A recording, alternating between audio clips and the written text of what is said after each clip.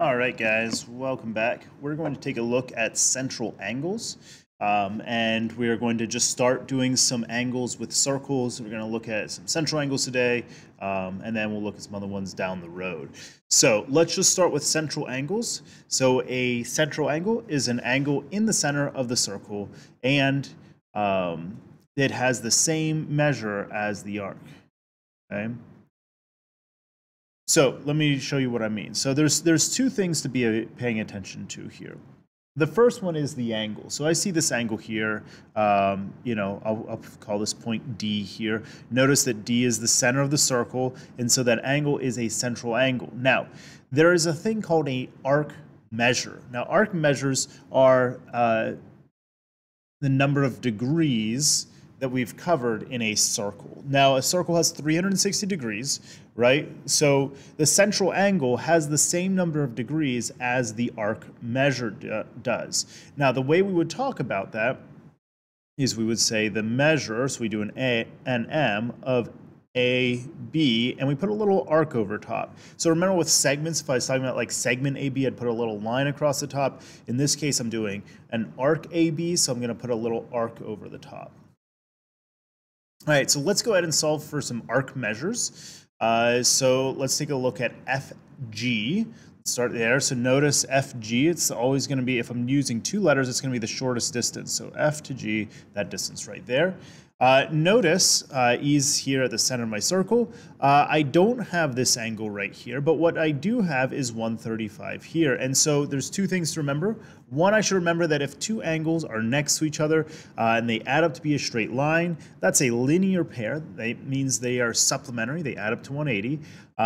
Or you could also think of it this way, that from D to G is half of the circle, and I could think about that as being 180. So if I want to solve for FG, what I'm going to do is I'm going to do 180 minus 135, and I get 45 degrees. Okay. All right. Now let's take a look at FGD, and let's go ahead and fill that 45 degrees in here. So FGD, notice that's starting here, and I'm going now the whole way around. So don't get that confused with an angle. Sometimes we think of FGD and we're thinking, oh, like angle FGD, but there's no angle there, okay? Notice we have the arc over top, so we got to stay along the circle. I'm not going down the lines or anything like that. So I'm staying along the circle here. And what do I know about G to D? Well, I know that's 180. And so actually what I can do here is I can say, okay, I know this piece right here is 180. I know this piece right here is 45. Sorry, that should be a 5 there, 45. I'm going to add them up, and I get 225. All right, let's take a look at another example or two. All right, so let's look at arc IJ. So again, notice L is at the center of my circle, so these are all central angles. I know that this is 90 degrees here, so this one over here is also going to be 90 because it needs to add up to 180. So that one right there is 90 degrees. All right, HLK. So HLK, notice in this case, I've got from H to L to K. Notice that this one has the angle sign next to it. So when I'm looking for an angle, what I'm going to do is I'm going to look at this actual angle in here rather than the arc, okay? So I'm not doing an arc HLK where I need to stay on the circle. I actually look for the angle. So in this case, remember it's the middle letter we're looking for when we're dealing with angles. And so that is going to be 180 minus 35, very similar to what we did in the last problem. So I get 145 there. All right, IHK. IHK, notice what we're doing here. We've got I to H all the way to K. And I know I've got a 90 here. I've got a 145 here. So if I add those up, I get 235. Hopefully you're getting the hang of some of these. Let's look at, let's see, I think we got two more. We got this one and then one more, and we will wrap this up. So look at this case. Okay, this is a new thing we've got going on here. I've got 55 degrees here for that angle on the left at the top, and then they're asking me for N to O. Well, notice I've got these curved marks here. What do those mean? Those mean they're the same size. If I've got 1 mark in one angle, 1 mark in the other angle, that means they are the same size. So this would be 55 as well. Sorry, that's a rough looking 55. Let me just see if I can get it looking a little better. That's a little better. Okay, so I know this guy's 55, and that's the same as the central angle. MO is the next one. Notice it's a minor arc, so we don't need to include the letter N.